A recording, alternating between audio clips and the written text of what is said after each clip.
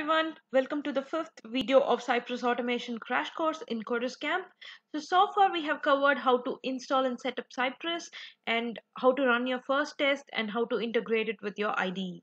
So today it is going to be a very quick video on the terminal run commands we can use in Visual Studio Code. Let's get started. So here is a Visual Studio Code. Don't worry about this clumsy coding screen where we are going to concentrate on this in our next video. So all we are going to concentrate on today's video is this terminal. So if you were watching the previous videos, you must be familiar with few Cypress commands already. So the first basic commands we did was checking the version of the Cypress to check whether the Cypress is installed correctly or not. So to do that, npx cypress version would give you the actual version number of Cypress you have installed in your machine, which also helps us to check whether our Cypress is installed correctly in our machine or not. So yes, it took some time, but it got displayed. So now here I'm using npx because my Cypress version is greater than 5. So now if you are downloading it recently, your version must be higher than 5.0, then only this npx will support. So again, my next command we always used in our previous videos was npx cypress open, which helps to open the test runner of Cypress. So here is our Cypress Test Runner, and we have explored the UI of Test Runner in our previous video. So if you see the command prompt, it will not allow you to type in any more commands till this test runner is open, because we can perform other operations like executing, stop the execution, etc. using this test runner itself. So we don't have the access to type in any new command until we close it.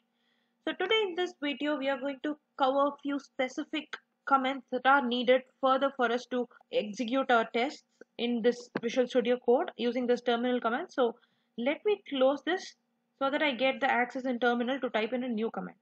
So now we are going to see few important commands. So the first command we are going to see is Cypress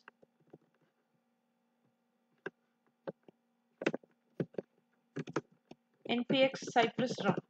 So this command is used to execute your tests. So which test it will execute, because we have so much inside our examples folder and 3 new tests in our first test folder.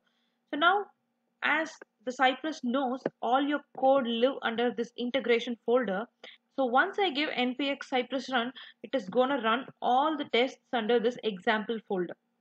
So now I'm going to click enter. You will see the tests under examples folder starts running. So now yes, it started running, and first it shows the basic information, that is the Cypress version it is using and in which browser it is running, and the next specs. What is mean by specs here is your JavaScript test files. Somebody prefers saying it's specs and some say it is test files. I prefer test files because I have used to it when I used Selenium. So now it shows all the folder files under this examples folder. These 23 tests are going to be executed here.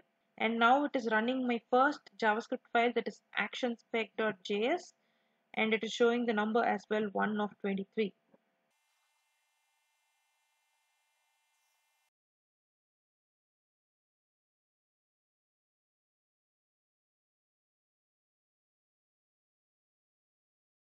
So yes, if you can now see in the terminal, it has executed every test inside this integration folder. So now you can see the details of each test. So now let's take a test. Here the test view report spec.js under this example folder. If you see, it has displayed how many tests are there in this JavaScript file, how many passed, failed, and finally the specification path and the duration it took to execute that test has been displayed in the part of result. Also, the important thing to be noted here is under video section. So the complete execution has been recorded as an MP4 format and compressed and saved in the path given. So here the path given is under example videos viewport specification. So if you see, there is one folder created in the integration folder. So if you go under that, you can see examples and first test folder. Under examples, video has been created for every JavaScript file we have created in MP4 format. Also, your screenshots will be saved when your test failed. So if you see under miscellaneous spec.js screenshot only is available, and under first test only end-to-end JavaScript is available because those two tests are failed, other tests are passed. So screenshots will be created for the failed test cases alone. So yes, I have cleared my terminal and we have used npx cypress run to execute all the test files under integration folder. So we don't want to run all the tests every time. For example, if I want to run only this test, that is test.javascript under first test folder, how do we do it? So again, we are going to use the same command npx cypress run, and we have to specify which test we want to execute. To do that, hyphen spec, in double quotes, we have to specify the folder path. So here it is under Cypress integration first test.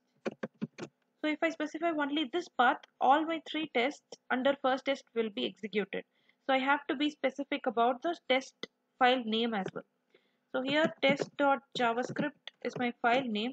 So I'm going to hit enter.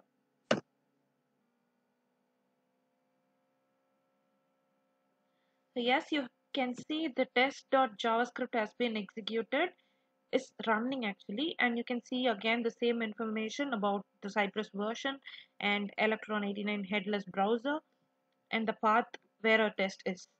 So now the test is running and see it is showing 1 of 1, which means this is the only test it is executing.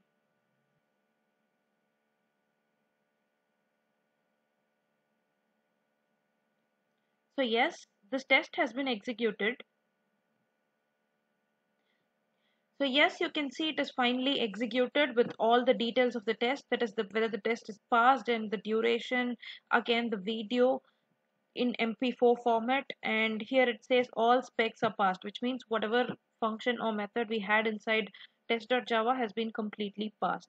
And now after overall information it has given after executing the test, the thing to be noted here is it is headless, means you did not see any browser opening and showing us what is happening in the part of UI, but it has executed this test headless, which means without UI in command prompt itself. So this function npx cypress run will always execute our tests headless. So running this command with specifying the path or giving it hyphen headless will work in the same way, that is execute your test without UI. So this will be helpful when running your tests in CI/CD format, that is if you are configuring your tests with Jenkins. In that case, this command will be helpful to execute your tests without UI. So still you can get the screenshots and videos, that won't be a problem, but we won't always recommend this because we always wanted to see the changes happening and the navigations happening in the UI. So how to do that, how to run our tests in that format? To do that, I'm again going to run the same test, spec cypress test.js, and I'm going to give the command hyphen headed. So this will help us to open and see the operations or navigations happening in UI. So let's see whether this test is executing in Chrome or not. So yes, once we hit enter, the browser is opened and our tests are executing. Yes, our test executed and the browser also closed successfully, and then the report has been displayed. So now headed command helps us to see what is happening in the UI, and it has opened our Chrome browser and our text is executed. We could clearly see that. So now defaultly when we gave headed, it has opened our Chrome browser. What if we want to run things in a different browser? So before that, we need to know what are the browsers supported by Cypress. So I'm going to give Cypress info, okay, npx cypress info.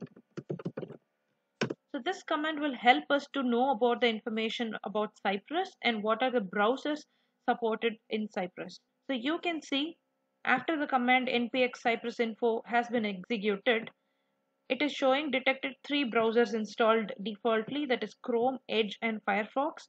So you can use any of this to run your tests, and also the versions has been displayed and the path has been displayed. So here they have given example command as well, that is Cypress run hyphen hyphen browser. After that you can give whatever browser you need. So by default our browser has been opened is Chrome. So let us try Edge now. So I'm gonna run that same test again. So I'm going to give npx cypress run hyphen hyphen spec and the path of the test I want to execute. So I'm not going to give headed. Instead, I'm going to give hyphen hyphen browser space edge. So let's see now. So yes, our test started executing. So yes, now you can see our Edge browser has been opened. That is, here is our Edge.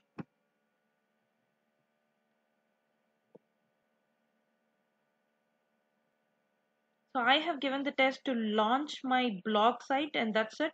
The test has to be done. So yes, test has been executed and the browser has been closed automatically. So yes, this test also executed in our Edge browser. So far we have seen some important commands to run specific test file and to execute in different browsers. So this will be useful for us when we connect our tests and project with CI/CD pipeline. So, and we are going to use these commands frequently in our videos once we started executing our test. So now, if you ask me what are the other commands, we are not going to cover that in our this video, but you can see the other commands and try it yourself. So to get to know what are the other commands available, there is a command that is npx cypress run hyphen hyphen help. So here once I typed the help command, it has shown all possible run commands that you can use to execute in terminal. That is, in here we have used hyphen hyphen browser, headed, headless, and yeah, and help and few. So you can read the description of that particular command. For example, if we want to know what is no exit, it keep the browser open after test finish. We have seen the browser has been closed once the test is executed. By using this command, you can stop the browser being closed after the test is finished. So same way you can read the description and try it yourself. Also, I have given few important comments that we have executed today in this video in my blog site, and I have given the link in description. Also, if you go to cypress.io,